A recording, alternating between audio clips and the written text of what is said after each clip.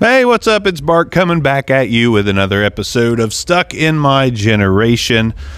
Wanted to do something a little bit special today. Today, if you didn't know, and I'm not going to pretend like I'm a super fan of this band, but Derek Wembley of Sum 41 released his memoirs today, October 9th, 2024.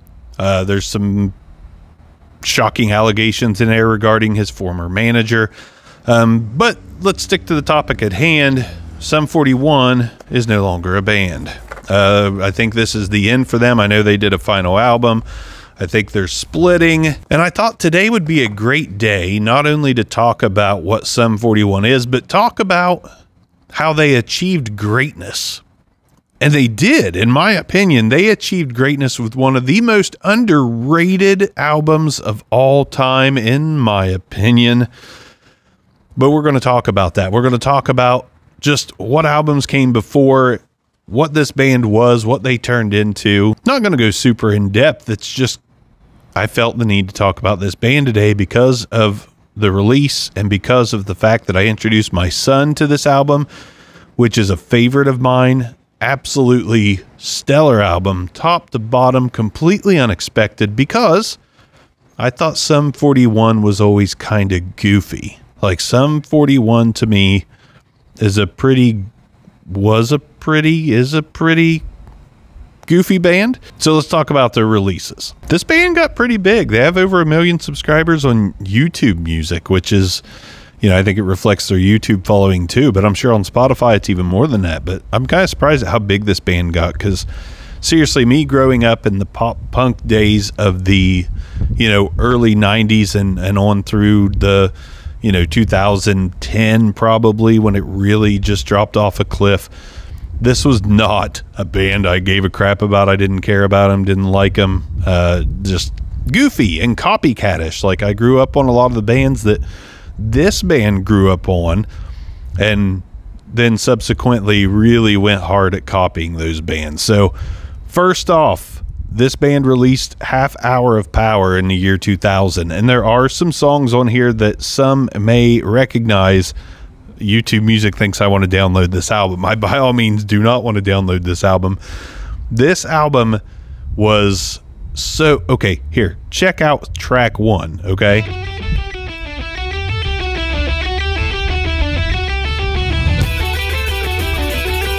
Skip a little.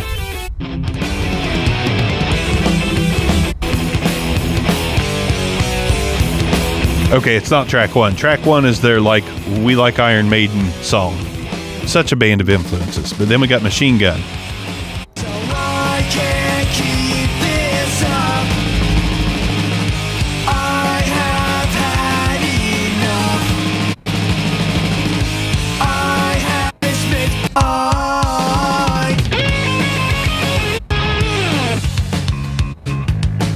I'm just kind of skimming along.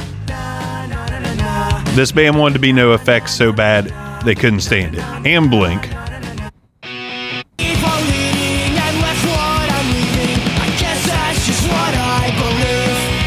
I mean, that's No Effects and Blinkish. If it's like they mixed the two bands in their mind and started making music like them. So anyways, Half Hour of Power was you know, just the most generic pop punk of all time. Pop, my microphone. The most generic pop punk of all time. I should have angled that to begin with, but the wind was blowing pretty bad. Then they released their album that kind of got them somewhere, All Killer No Filler,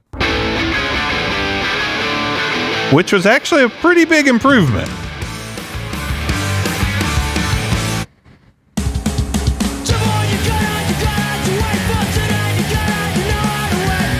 And went for some more hardcore sound as well on some of the tracks. And we all know this one. They also mixed in some of their Beastie Boys-esque rap style into some of their music. I mean, this was a jam. Anyways, you get me. In Too Deep? Yeah. So the first album, they do nothing of substance, right? The second album, they actually start hitting on some things and find out how to make pop punk hits. And it absolutely worked for them. Not a bad album. The first album, I think, was kind of bad.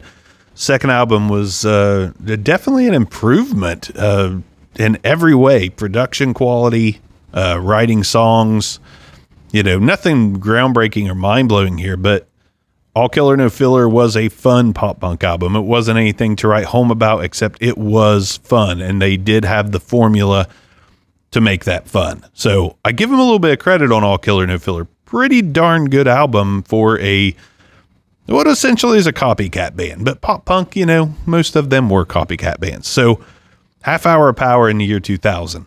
All Killer No Filler in 2001. They wasted no time in getting back in the studio and released Does This Look Infected in 2002. And this is where you start to hear something happening with this band. You start to hear a sound that's evolving from more than just pop punk, because obviously they grew up on some thrash, some metal, some glam metal, pop punk, hardcore punk, just straight punk. They are obviously fans of it all. So they released Does This Look Infected? And they've got a little bit more of an angry sound. And Derek Wembley sounds better. I like his voice now. I'm starting to really dig his voice on Does This Look Infected.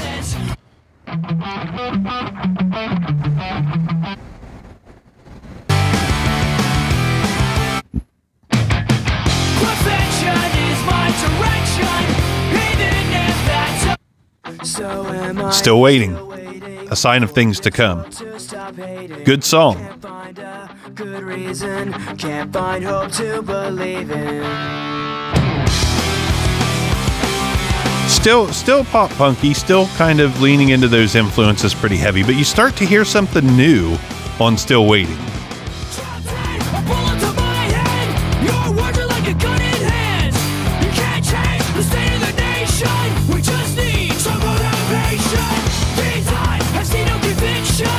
Solid song, really. And then even the hook and the chorus is really solid. This band's starting to come into their own.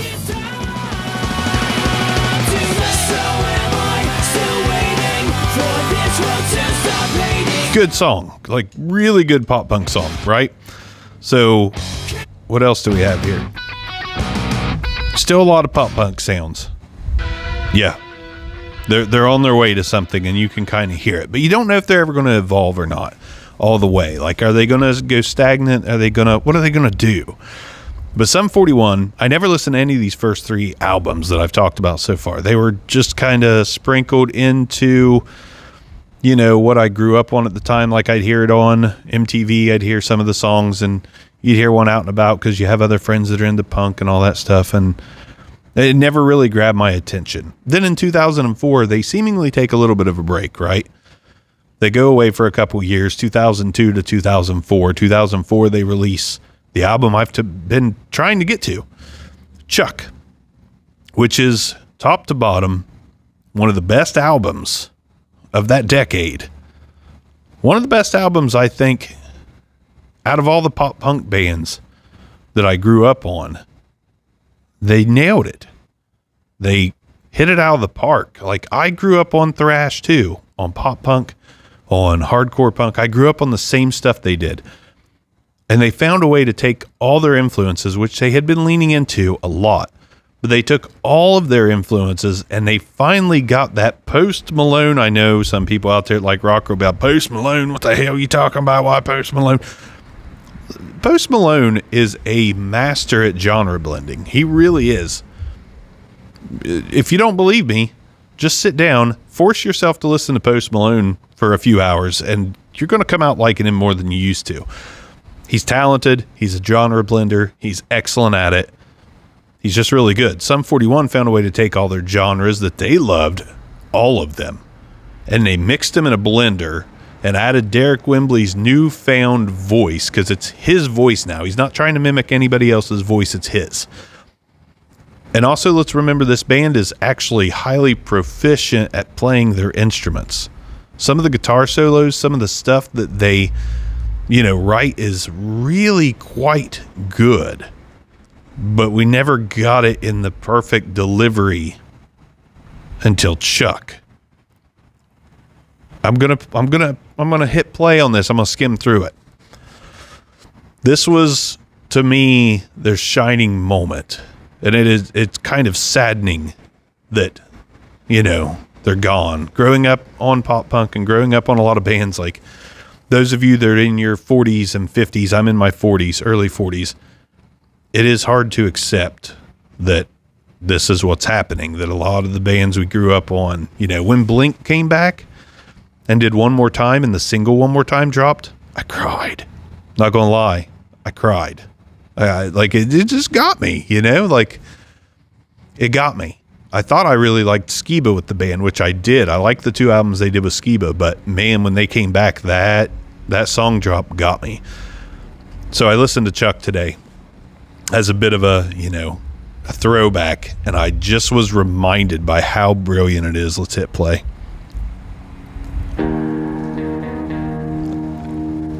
So all the way down to the opening track, like just an opening track should either grab you and punch you straight in the face, or it should prepare you for said punch. And this track, which is just a, you know, 40-some second intro,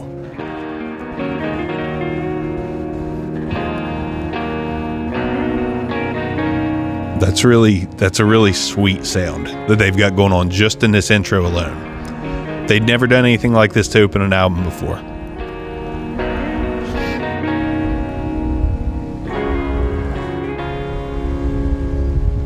Here comes the punch.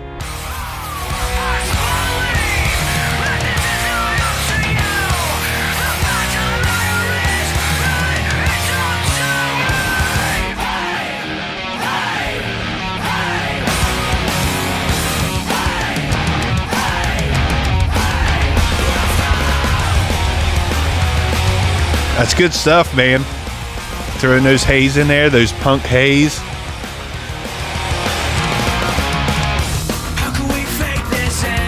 Song gives me chills, honest to God. Freaking banger. Song's called No Reason.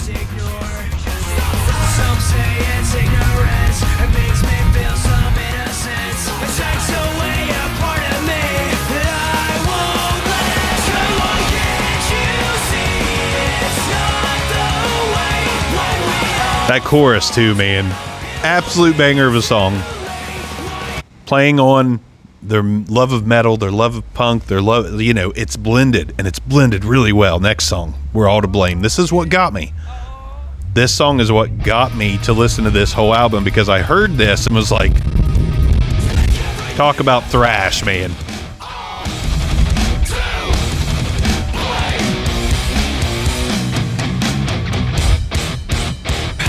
Still succeed taking what we don't need, telling lies, alibis, selling all the hate that we breed. They were angry on this one, and I like Angry Sum 41.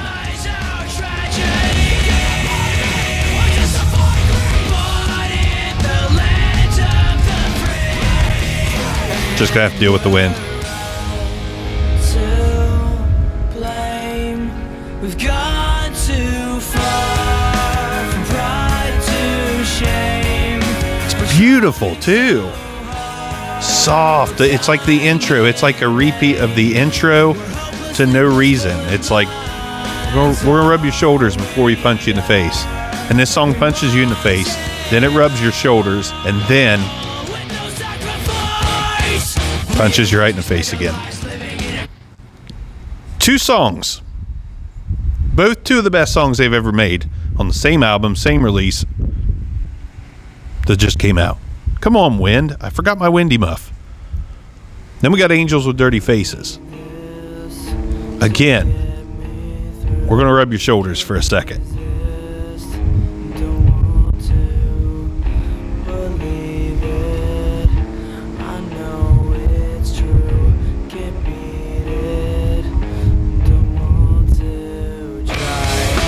Before we give you a little slap instead of a punch.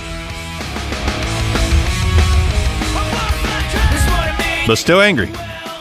Then we got Some Say. which is a calmer song, a little bit of a throwback in a way, but more sophisticated. I'm going to skip through a little bit, but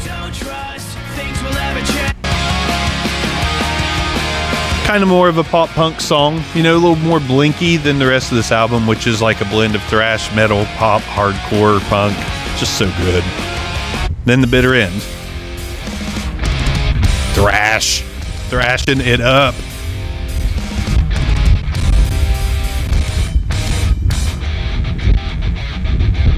That's Metallica all the way.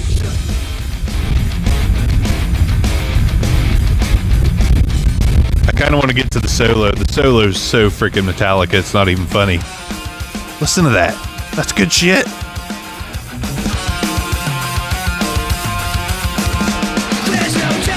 So good.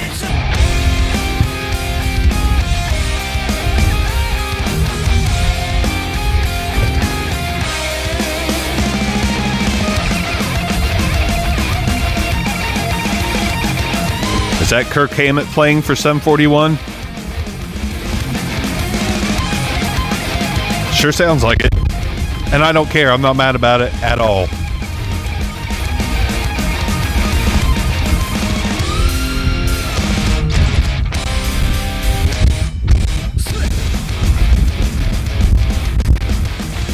This might have been... Sounds very Death Magnetic, but I don't know if Death Magnetic was released yet. I don't think it was. This is 2004. I think Magnetic was 2007, maybe? So good, man. Then we got Open Your Eyes. That Derek Wembley anger is so good. Then we got Slipping Away.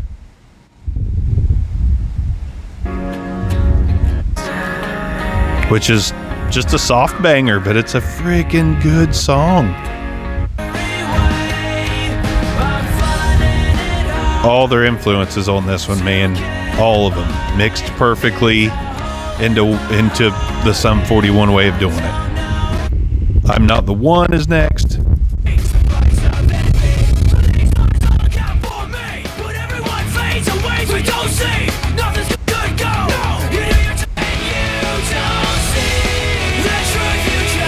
Skipping through a little bit.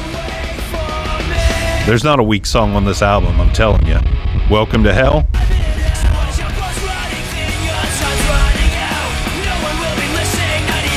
Pennywise. This takes me to Pennywise a little bit.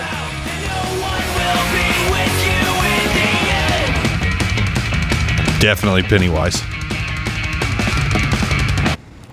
Pieces is the next track. It's so crazy that nothing can save me, but it's the only thing that I have. If you believe Such a good one. Green Day. This is very Green Day-ish. Like Warning era Green Day. So good. Then we got There's No Solution, which oddly reminded me of Linkin Park, which they like to rap a little bit here and there, but this opening here just makes me think of Linkin Park. Got some ambient sounds in there that sound like Linkin Park. Inkin Park. Inkin!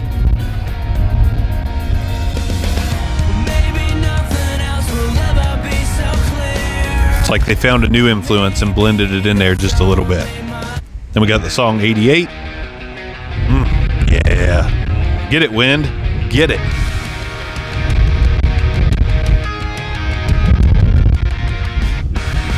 Next time I'll put a Windy Muff on this, I promise.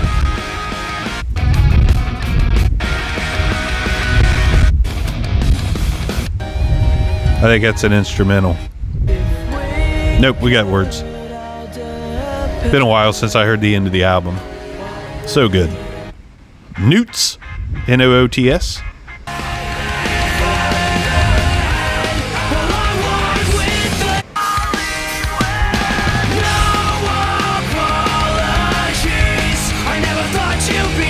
They killed it on Chuck, man. That was the last track.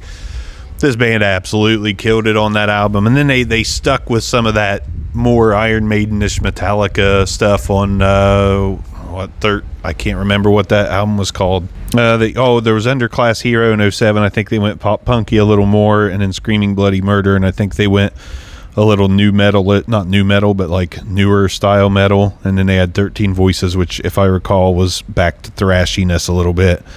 Order and Decline. Haven't really listened to that. Heaven and Hell reminded me of Does This Look Infected and All Killer No Filler. But listen, on a day that's important like this, where Derek Wembley releases his memoirs, again, I'm not even a huge fan of this band. Like, I just wanted to kind of talk about being a huge fan of that album.